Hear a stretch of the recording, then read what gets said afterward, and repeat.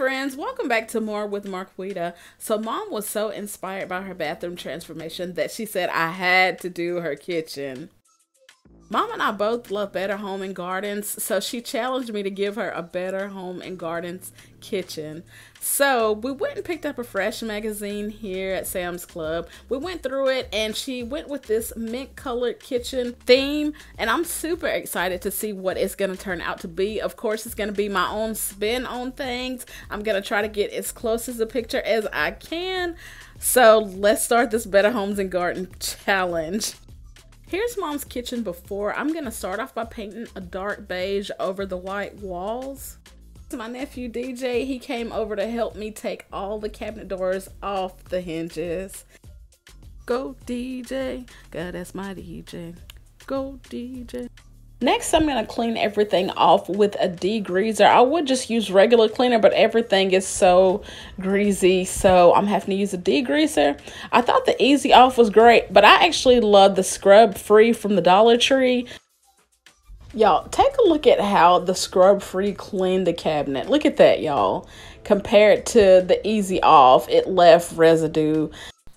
I love Scrub Free from the Dollar Tree because it's fume free and it cleans everything. So this is a fancy contact paper that I got from Amazon. Y'all, I will say compare it to using what I got from the Dollar Tree. This is a lot more sturdier and it lasts longer. We covered a full kitchen with, I think, 2.5 rows.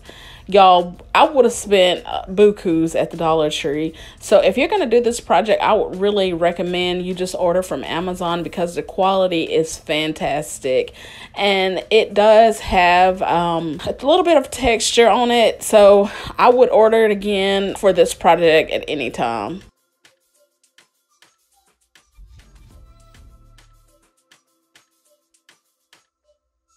So for the cabinets, we had to use a full sheet to cover the cabinet, and then they were so big we had to cut a piece of a sheet in half to cover the rest.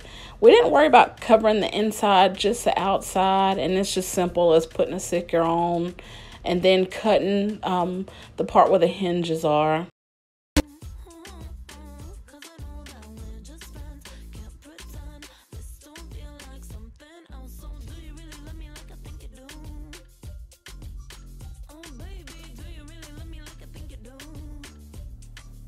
Here's a final look after we finished and we put everything back on. We also put faux wood on the countertop.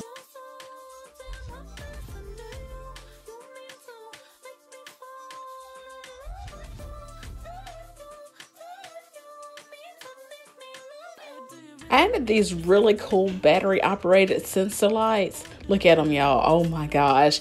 They are battery operated and censored by body heat. There's a sensor. Here's the remote. You can change the light colors.